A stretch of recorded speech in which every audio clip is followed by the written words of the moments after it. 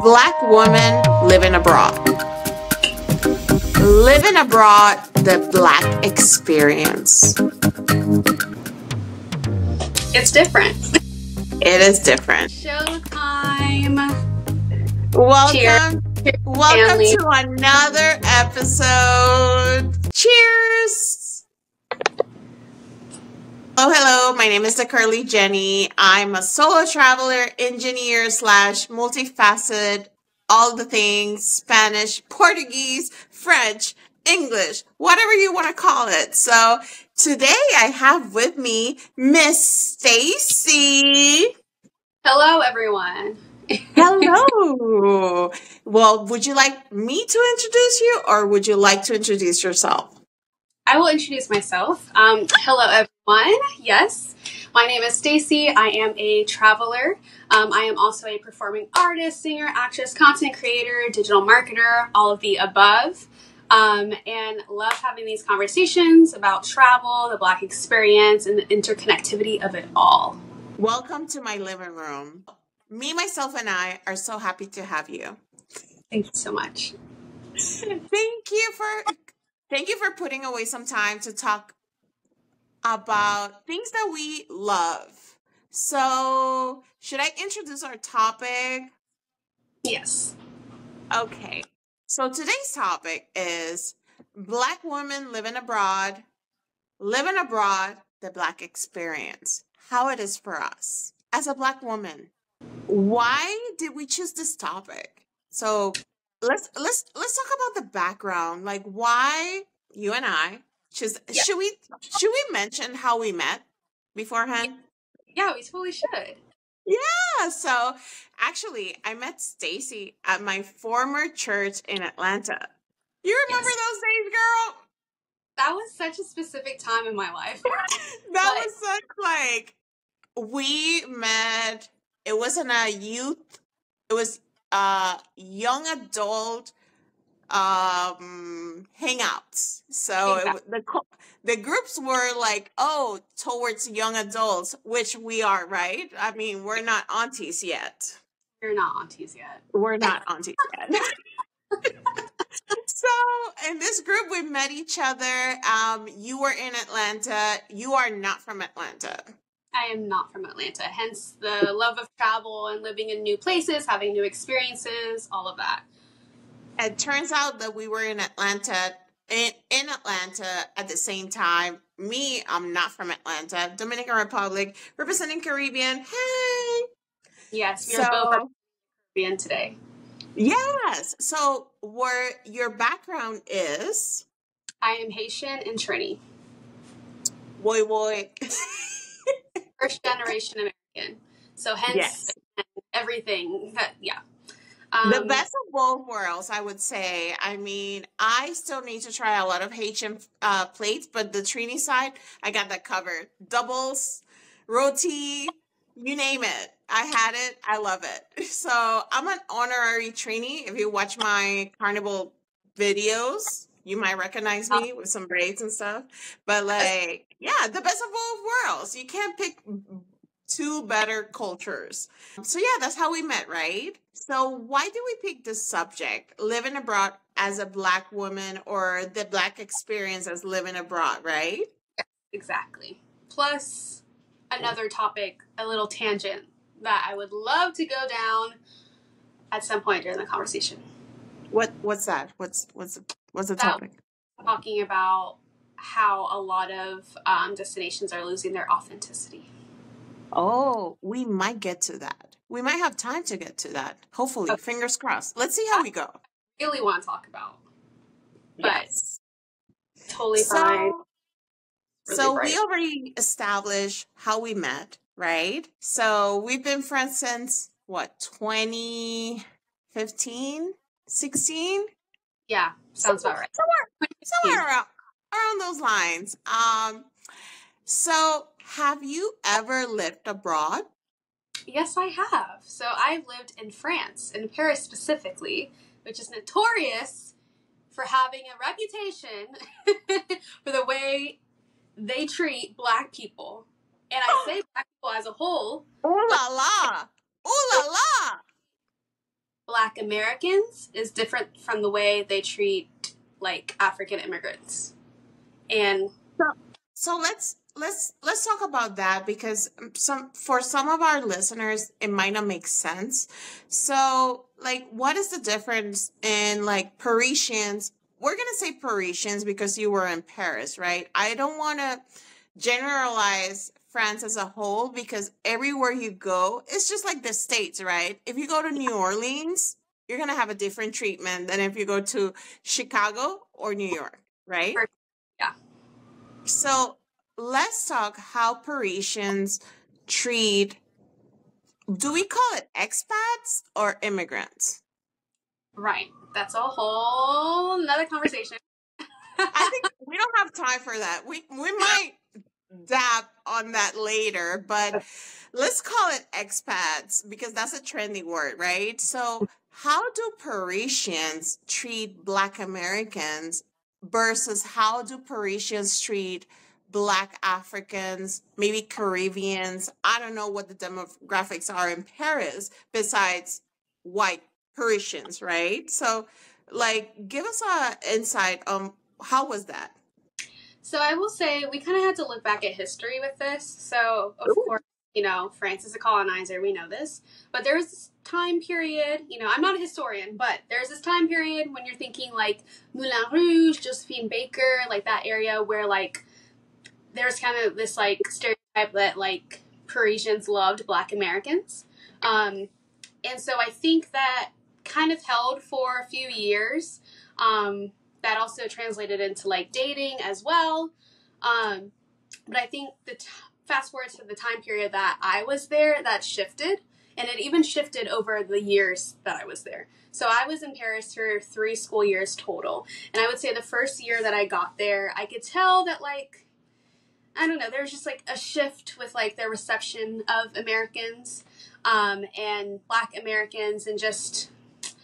So like just like a side note, when you were perceived, right? Because maybe they will perceive you if you don't talk, right? And if you don't get to know them personally, if they see you walking down the street, they might think you are an African immigrant because that's the population that like it's the most, right? Like you Yes. have more of that than Black American, right? Like African American. Yeah. So when they thought that you were not African American, that you were actually like African descendant immigrant, how do they treat you until they get to know you as a person, right?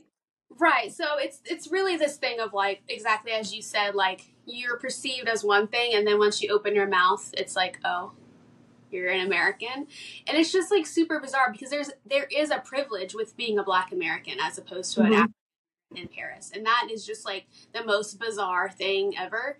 I honestly kind of want you to talk to my friend who still lives in Paris because she talks about this on her TikTok. Yeah. And she's had like crazy experiences. But I guess going back to what I was saying about like the shift, you have to think about the time that I was there. So I first moved to Paris in 2016. And wait, are you still there or is it frozen? I'm here. So, so first moved to Paris in 2016. Now let's think about what was going on in the world in 2016. Let's think about what was going on in America. We had an election. There was this big rise of like anti-immigrant like sentiment across the world, not just in the United States, but also in France. Think about I think election in 2016 was hotline bling. I know in the hotline bling. Major throwback. I think that was the summer of 2016. Oh my gosh. But just to add to the conversation, in 2016, there was a major election. If you know, you know. Yes. I was not an American citizen at the time, and I saw the writings on the wall, and I'm like, you know what? Before they decide to deport Dominicans because we don't add anything to this country, let me get my citizen straight. So I decided, I saw the elections, I saw who run for primary and the Republican side and the Democratic side. And I'm like, you know what? This is a good time for me to become an American citizen because I've been living in the country at 2016, I was there for already for 5 years, so I was eligible to become an American citizen, having worked, pay tax, and all of the shenanigans. So I was like, you know what? Before they deport me, people like me who have been working and paying taxes, let me just become a citizen. And actually, that was the smoothest process. And I recommend anyone who's on thinking about it that do it on an election year, because it took me 3 months from the Wow. fingerprints, from the swearing, from the test that they do, like the little test that you get to become a citizen. Everything took 3 months total because they want you to vote. And that's the motivation behind it. Instead of taking years, like 1 or 2 years, election time, 3 months, maybe That's 4 or 5 months tops. But yeah. that's crazy. So Wow. going back to your experience as a when they find out that you were a Black American in France, how was that treatment? Do they not fetish? I don't want to use that word, but do they love Americans or do they despise Americans? It's so bizarre. It just depends on who you talk to. So and like what circles you're in. But I will say, like when I was there, it was very hard to make French friends, like Parisian friends. Ooh. I made like one. Well, I know. I'm like, who's gonna be listening to this or watching this? Who's gonna be like, what? She doesn't consider me her friend. I will say I made like my best friend who was French.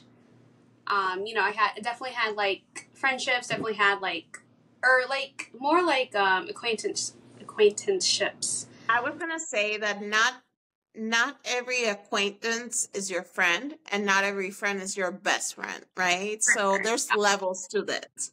Exactly. So, but yeah, going back to what I was saying about like the election and stuff and like the sentiment towards like others and immigrants and all that stuff, like, yeah, all of that combined to like when I was there in 2016, you could tell that there was just a shift from like, I guess, being intrigued by like others and stuff, I guess, to like there kind of being a little bit of xenophobia. Ooh, Yeah. pretty cool. Yeah. So the Yeah. question was, how did they treated you as they found out that you were American? Like, what was the treatment Right. like? It's just like, yeah. So, yeah. So many thoughts happening at once. Throw them. See what Okay. sticks. Right. So, yeah, you're right. So where was I going? Did you feel that you belong?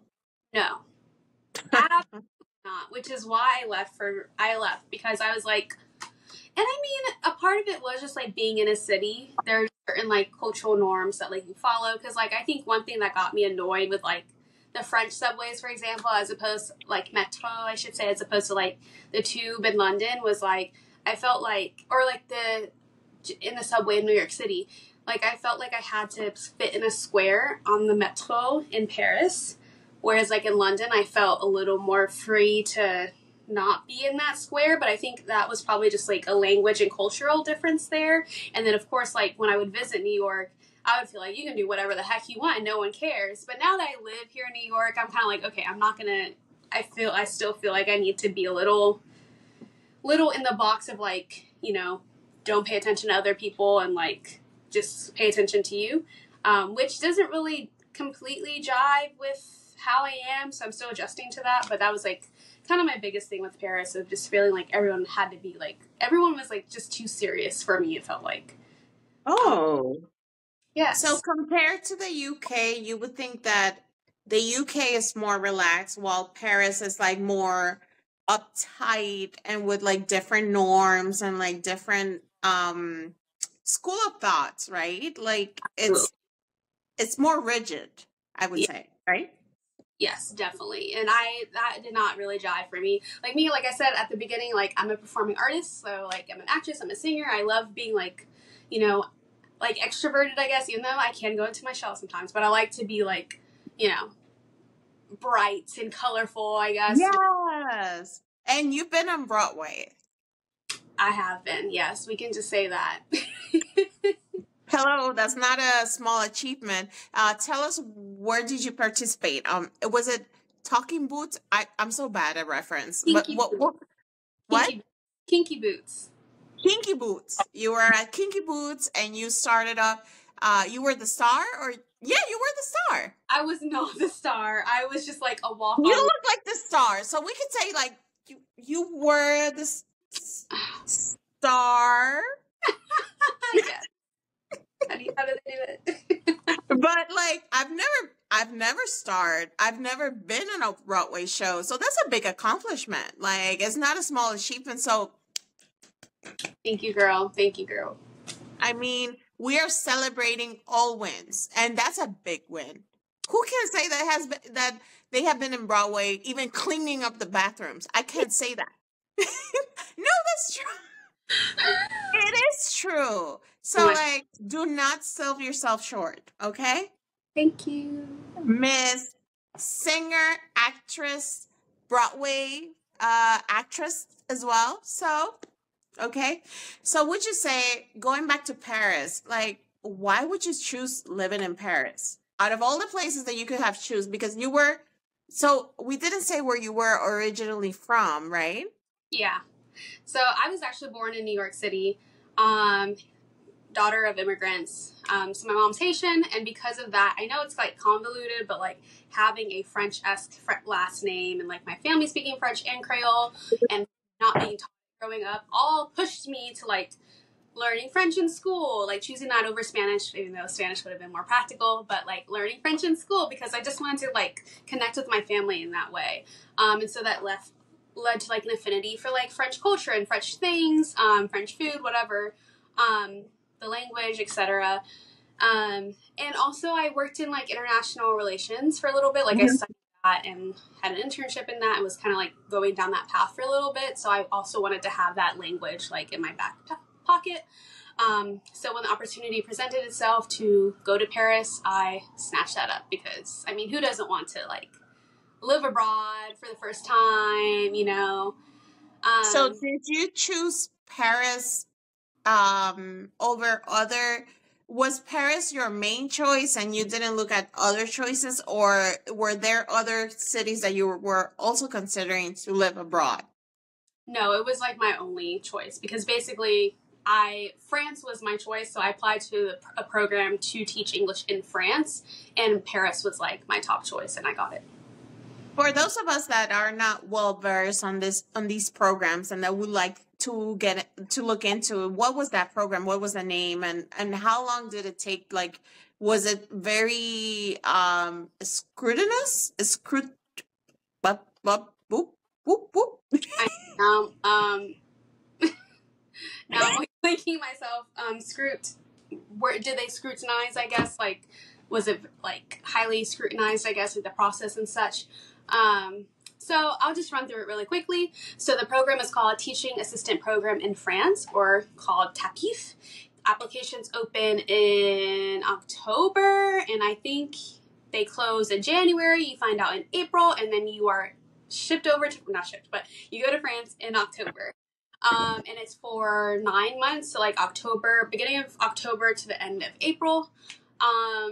And you have to apply by like writing a letter in French, and you need recommendations. I think 2 recommendations, like I guess French related, whether that's like a French teacher, or like a French language group you're a part of. And then and basically like you choose if you want to be in a big city, a medium-sized city, or a small town. And then so they have like big cities and as the first in the big cities one, so like Paris, Paris, Lyon. And then you have middle size, small size. So you don't even get to choose your city. You just say like I want to be in this area, like in the big city or small, and they just place. For full transparency, like I know you have been out of that program for a minute, but the last time you cashed a check, right? So you were in Paris. Like, how much would you make a month? I think it was about $1,000, like USD. And was that enough to survive in Paris? I will say it's not enough if you're not provided housing. So a lot of people, so I was like on the outskirts of Paris. So I was like in a town that actually provided housing. I call it Paris because literally the subway will take you, the metro will take you there, not even like the commuter train, but the actual metro. It was like my stop was the last stop in Paris. So I was like, this is Paris. Um, but I will say for other people, they definitely, like, you needed savings at least. You needed maybe to be like an au pair, not officially an au pair, but like to nanny, because sometimes you can, exchange a few hours of nannying for like a place to live or like a room or like a tiny little studio apartment on like the rooftop, like a rooftop apartment in Paris, which looks super cute. Yeah. So you would need a side hustle in addition to this program to be able to survive in Paris. Or But saving. huh?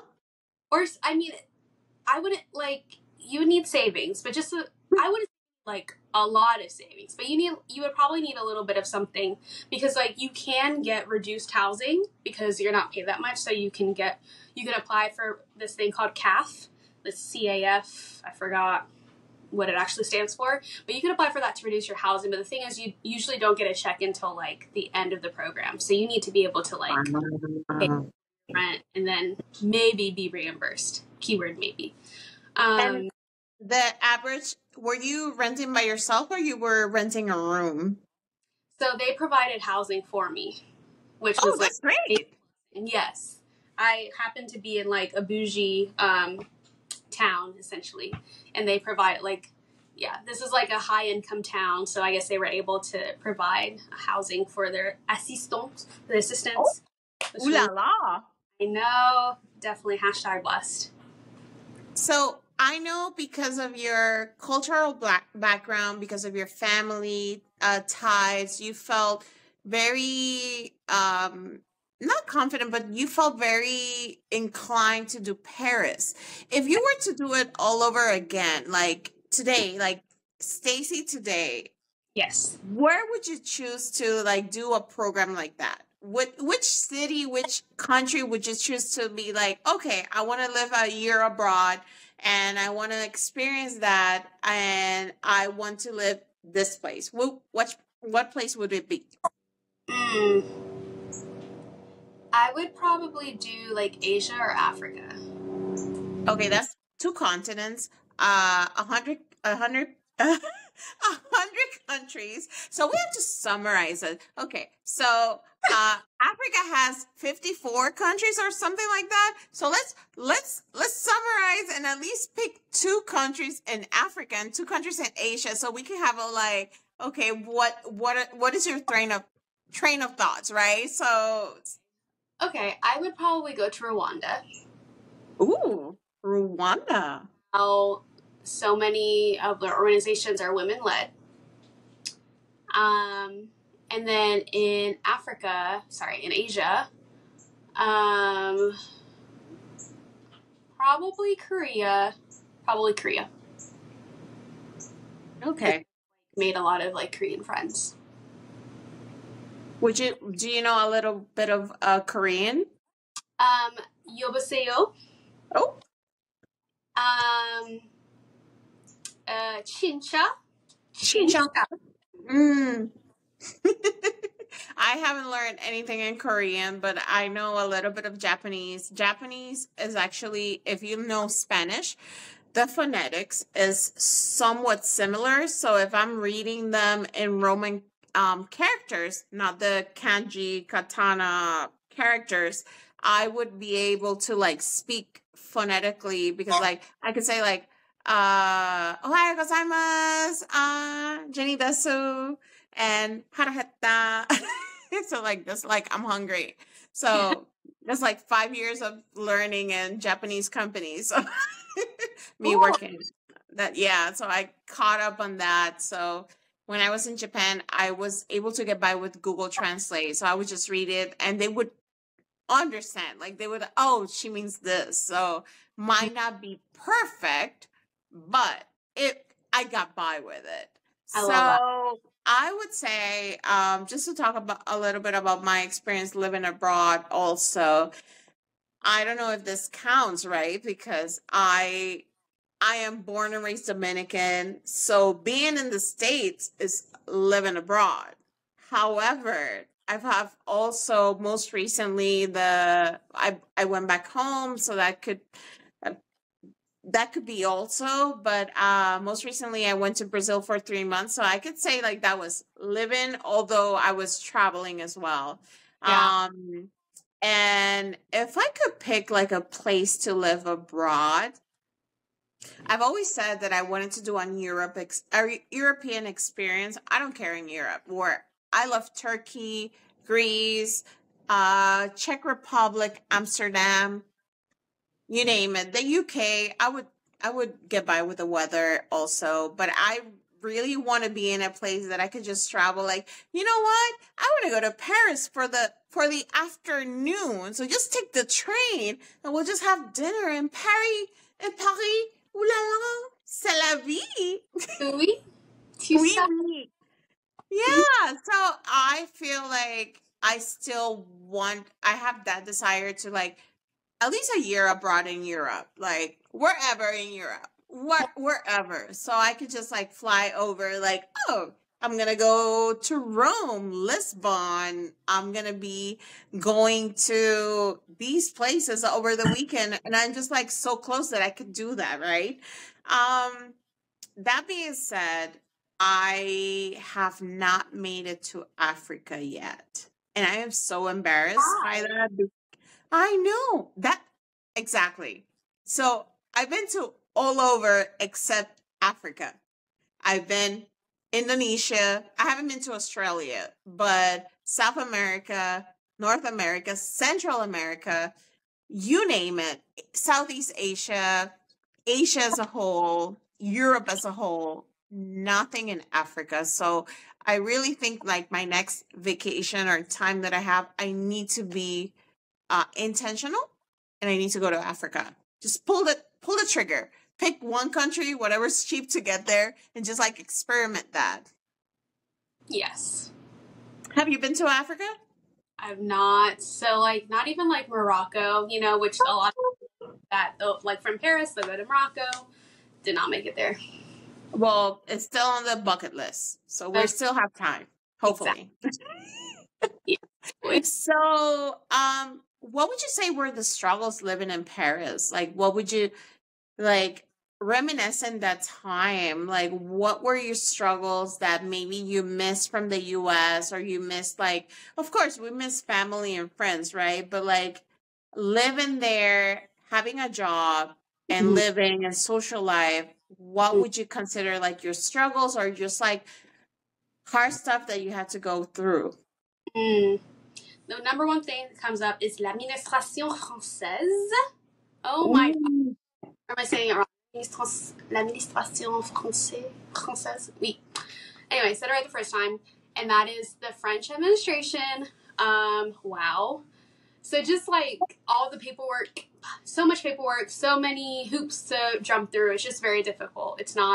Nothing is just easy and straightforward. So thank God I had people to help me along the way. Other than So, that, in what sense was the French? Would you say government or French just admin? everything admin. Like, for example, like just trying to set up like your phone account or trying to set up like Wi-Fi. Oh, that was like so annoying. And just Really? having to call them and have to cancel and having to explain that, or like if there's an outage, it's just like hard to like. I mean, customer service stuff is annoying in general, and then having to do it in another language is like, oh my gosh, it's the next boss. If we're thinking in video games, it's Oh. what else was really What hard? did you miss from the States that you didn't have in France, or not from the States, but from your family? Like, what were the things like, oh, I wish I had this, I wish I had that in France while you were in France? I mean, I don't know if I like missed people like that, because I was just like, it was like an adventure, and I was only there for like 9 months. I was making friends and everything, because yeah. But I think what was hard was just kind of thinking about the future, because it's like you see what everyone had a different path. Some people only did the program 1 year. I did it for 2 years. Some people like were dating, and so it was like they were trying to figure that out if they were going to stay in France, etc. Or like some people like were thinking about getting their masters. It was just like there's so many different things, so many different avenues that could happen. So it really was just like sitting down, because like when I left for Paris, it was like I was escaping my life in Atlanta, because I didn't know, I wasn't fulfilled by the work that I was doing in Atlanta. And I felt like I needed to change, I needed to figure out myself, et cetera, et cetera. So like when I was in Paris, I was only working part-time. Like it was just a very easy, like bohemian lifestyle, I guess. So it really afforded me the time to really just think about my path. And I feel like that's also like in your mid-20s, that's also what's going on no matter where you are. So yeah, all of that compounded, and that's what made it not hard, but just like an interesting time. What would you say were your highlights, right? Like, what was the highlight of living in France or living in Paris? Highlights. So many highlights. The first year was magical because it was like, oh my gosh.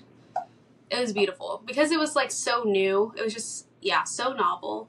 But like the second year was like less magical because, but it was so awesome. Huh? It got old, right? Like it was like been there, done that.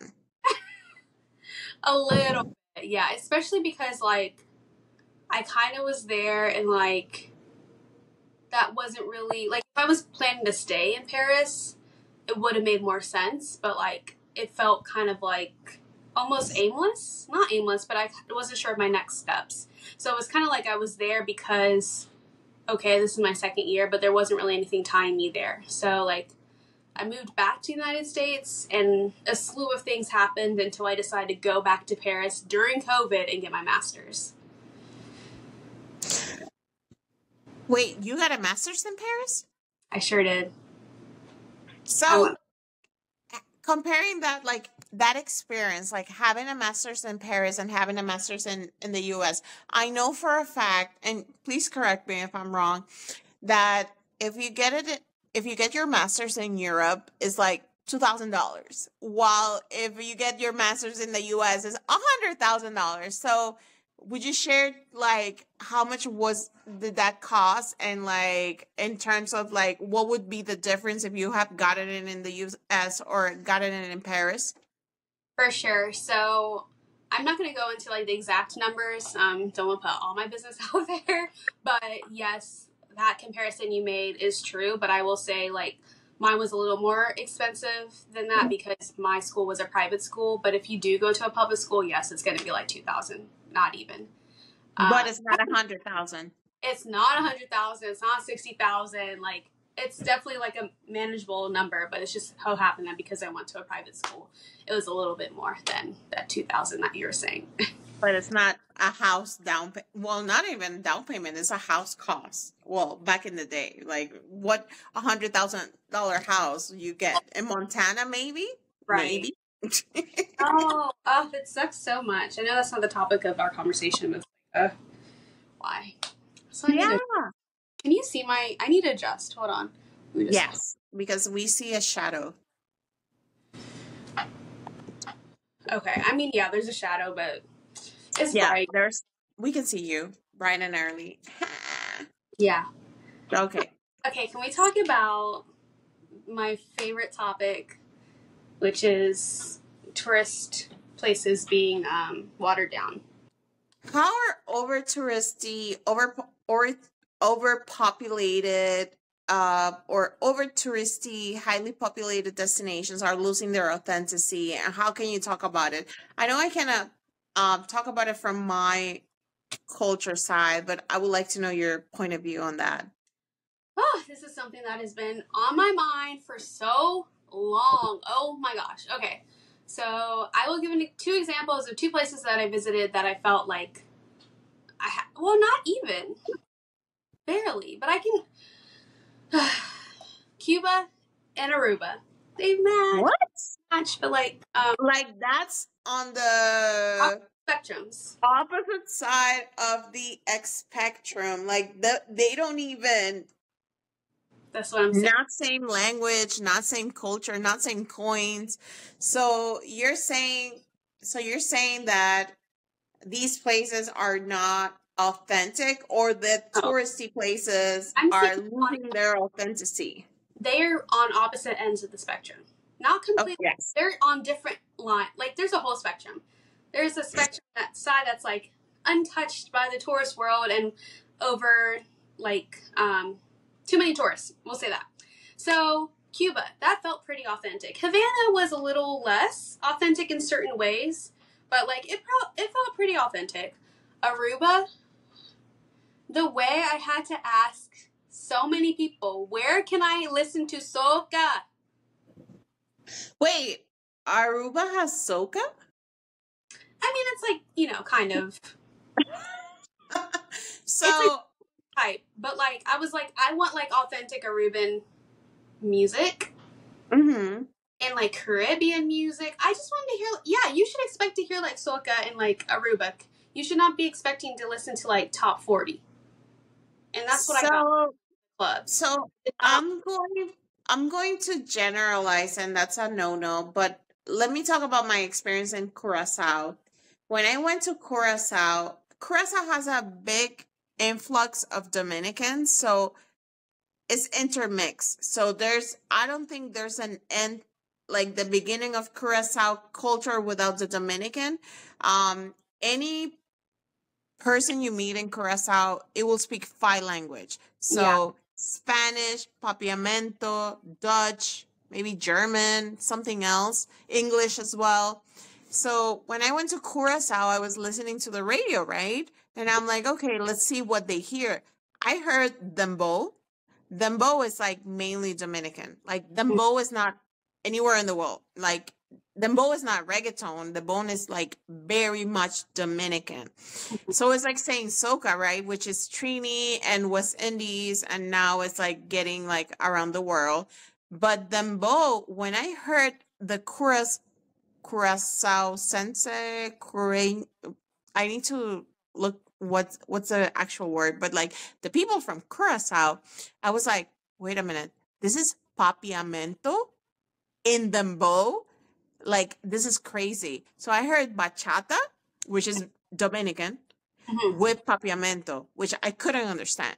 So I'm like, what are you guys saying? Like, I don't understand it. But the influence of Dominican culture in Curacao was like deep ingrained. And I'm like, wow, I cannot fathom.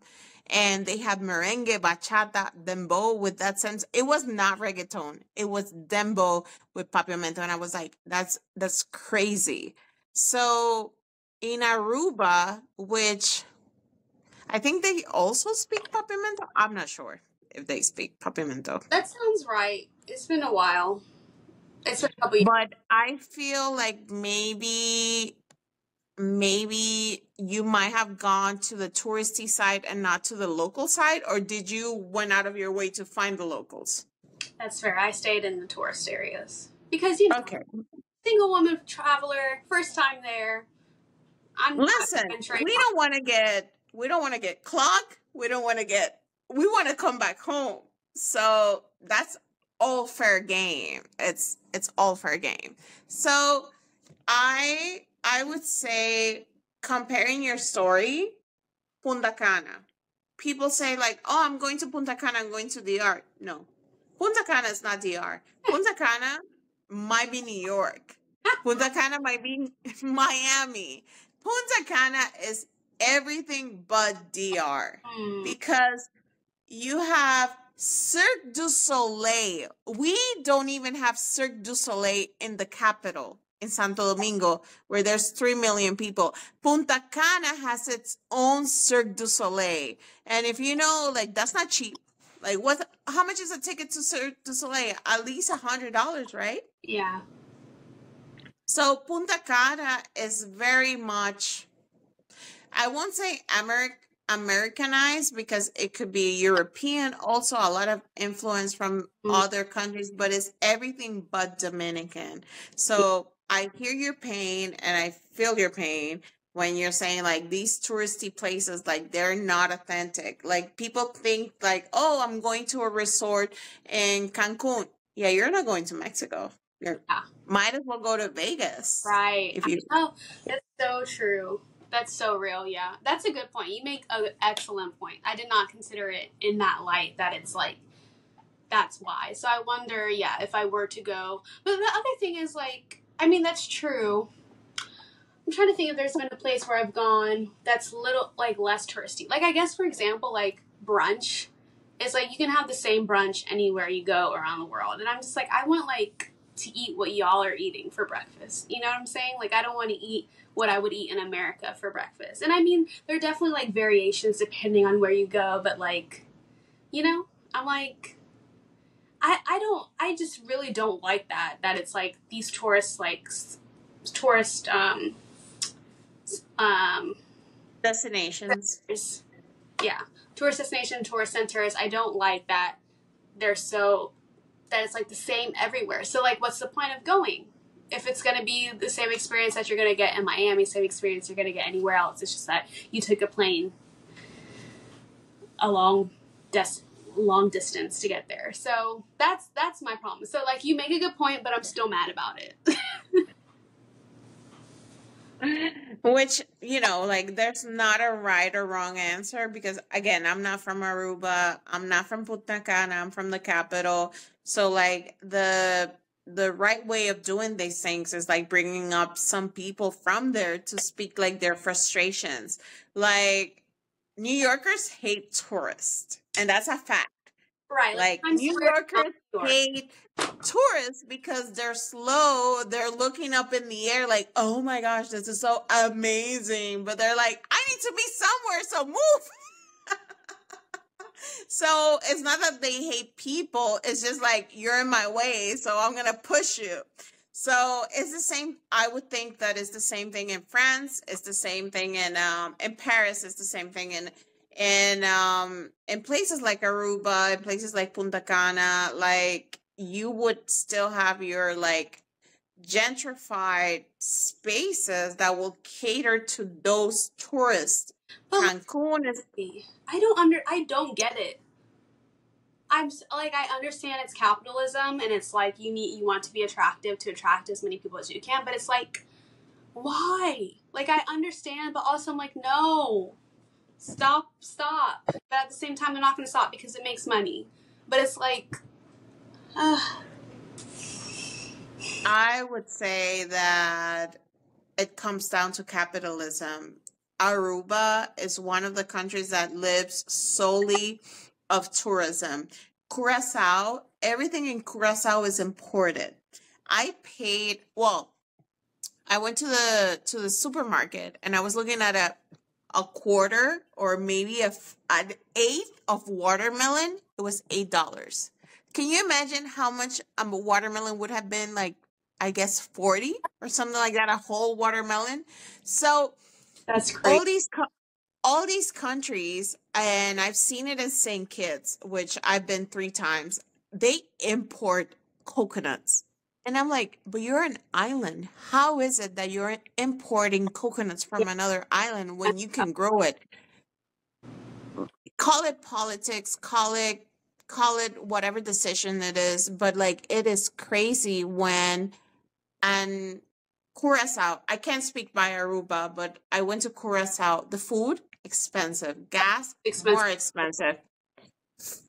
You name it. Everything is expensive. Yeah. I think the only free stuff is the beaches. They don't charge you entry unless it's a beach club. Mm-hmm. So, yeah. Sure. Yeah, that's definitely was a thing in Haiti, or is a thing in Haiti as well. Like, that's just like something, a problem in the West Indies with colonization. Like, you know, like, obviously all of these countries produce their own products, but the systems that make it so that they must import, and it's trash. It is. Well, just to recap, right? Yeah. So we love the experience. Will we do it again? Living abroad? Yeah. Will we do it in the same place, or will we choose somewhere else?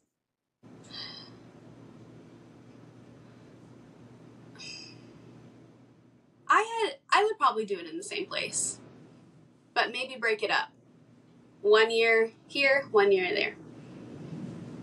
So, like, different places in France, or like different places in That too. Just, yeah. Yes. I would say that if I had the opportunity to live abroad for a season, I would take it in a heartbeat. I nothing is temporary, like everything is no, nothing is permanent. Everything is temporary. You can always go back home. You can always go back to what you know. And there is no like it is beautiful to experience something that you haven't. So to you, even though you had some ups and downs, I feel like from your experience, it was more up than down Yes. because you still want to go back to France. It was formative, definitely. I mean, Yeah, nothing like living somewhere else, okay, and being challenged. exactly. Exactly. Because even you being in Atlanta and you being in New York, like that, those are different scenarios and those are different challenges, which they challenge you even though you're from here. But even every state, every city, they have their own differences that you have to adjust to it. Yes, 1000%. Especially, yeah. And it's so interesting how, like, it's still an adjustment for me, like, as an American in New York, you know?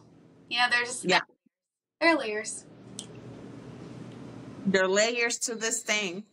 And I would say that to any Black woman who's listening to this, to anyone who got till this point of the episode and you're still listening, I would say go for it. The worst thing that you could think of is like regretting not to do something. I I'm one of the school of thoughts that say I prefer to try something. If it didn't work, I said, well, I I came, I saw, didn't conquer, but at least I tried it. Yeah, that's you for sure. But exactly, but I prefer to do that than what if. Mm-hmm. What if I had done that? What if I would have bit the bullet, just like go for it and just say like, you know what? I'm going to go for it and see what happens. I am a firm believer that I prefer to say like I tried it, it didn't work out, it wasn't for me. It might be for someone else. So good riddance, good luck to those other people. But like I know that that's not for me. Then to be like, oh, what if I had gone to France? What if I had gone to Rwanda? What if I had gone to Brazil? Like all these places. Yes. Absolutely. We, well, me, myself, and I are so happy to have you. Thank you so much for spending this evening with me and on all the technical problems that we had. Like, thank you so much for bearing with that. Yes, thank you. I am so happy to have you as guest number 2. Oh, Number dos. And I know this won't be the last time because we have a lot of things to talk about. most def. Most definitely. So do you want to leave the audience with something, with some gems to look forward or whatever? Like if you want to leave the audience with some gems, like feel free to do so. I'm going to let you shine. Okay, I mean, I feel like you really wrapped up everything we discussed and left everyone with an awesome takeaway. That was fabulous. But I guess if I have anything to add, it would be just like, don't hold yourself back in thinking, oh, that's for someone else. Only that person can do that. I can't do that. No, no, no, no, no. You can too. Research it. That can be a part of your life. Don't even think about your past. Feeling like, oh, my past does not lead me to going to teach in English in like another country. No, no, no. Each day is a new day. Okay. Okay. Oh my gosh. Okay. I can't wait to see you on the next episode. Thank you so much for your time. I'll edit this and upload it. And I'll see you on the next one. Okay. Well, bye. Adieu. Adieu. No, not adieu. À tout à l'heure. Alors. Da.